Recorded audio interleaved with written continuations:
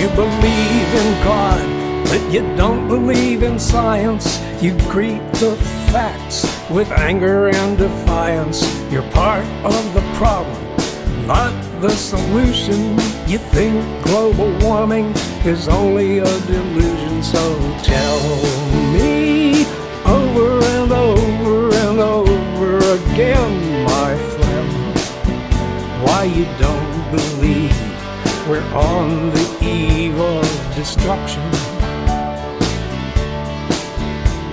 The stock market's up, your 401k is booming. Your head's in the sand while a crisis is looming. The cities are sinking and the oceans are swelling. The earth is on fire and the glaciers are melting. So tell me over and over and over again, my friend, why you don't believe we're on the eve of destruction. Your thoughts and your prayers aren't gonna save you. Yell and scream at whoever you think made you.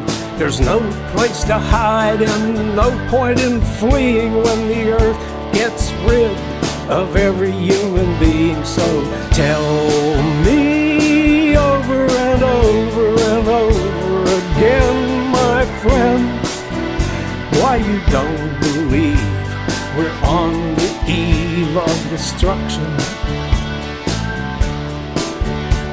When Barry McGuire recorded Eve of Destruction in the mid-60s, he was giving us a warning, but we didn't listen. And things have only gotten a lot worse since then.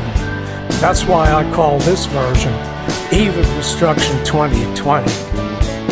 The dinosaurs are gone and our turn is coming. If we don't act now, we won't get another warning.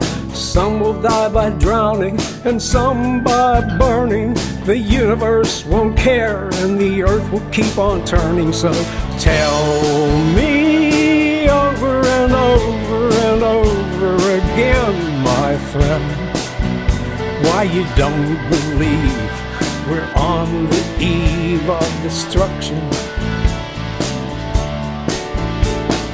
Tell me over and over and over again, my friend, why you don't believe we're on the eve of destruction. Why you don't believe we're on the eve of extinction.